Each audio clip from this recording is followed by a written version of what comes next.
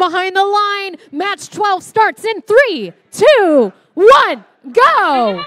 Starting off match number 12, there's a score from the Killer Bees. Over on red, one from the Power Chargers. Both Team Rush and the Killer Bees have multi-note autons, grabbing it looks like all but one from their local repository. Over on the red side, another one scored from 894. After that, there is a 7-point lead for your Blue Alliance. Back on the red side, Power Chargers pick up a note that they score.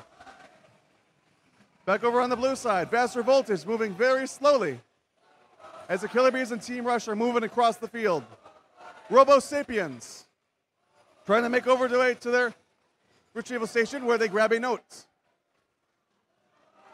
97-57, your rookie team for the number 2 Alliance is now down as the Power Chargers score some points for them and Robo Sapiens score in the amp. On the blue side, Killer Bees and Team Rush pick up notes at the same time as they back to the blue side of the field.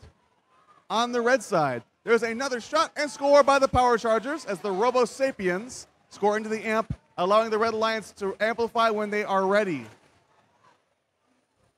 Power Chargers have another note that they score. Let's see when they're ready to use their amplification. Killer Bees shot one under the stage that was picked up and intercepted by the Power Chargers.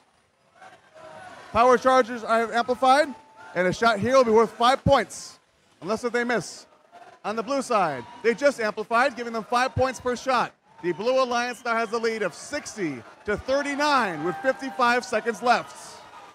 It looks like the Killer Bees split a note right there, so that will not count for points. Team Rush swerving through the red stage as they go back to score in the amp to give them another boost opportunity. Huge collision between partners. As on the red side, 97-57, your rookie sensation is back, your Mecha Marauders. On the red side, Robo Sapiens need another note. Killer Bees collide with them as them and Power Chargers picking up notes from the side. 20 seconds left. We're in our endgame period now. Teams need to stay out of the climbing zone. We might have a spotlight here, and Team Rush is spotlit by the human player. Score at 87-52.